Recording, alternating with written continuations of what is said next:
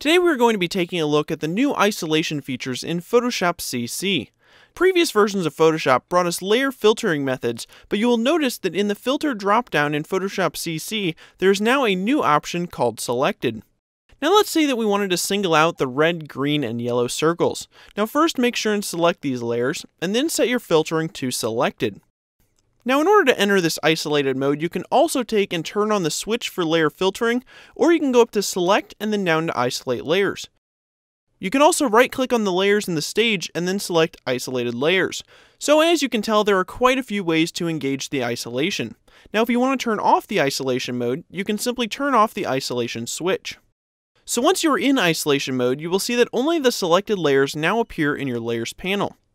So in here, you can do whatever you like to the layers. If you reorder or group the layers, the changes will still be there when you exit the isolation. Now when using shape layers, you also get the special ability by using your black path selection tool to enter isolation mode by double-clicking on a layer.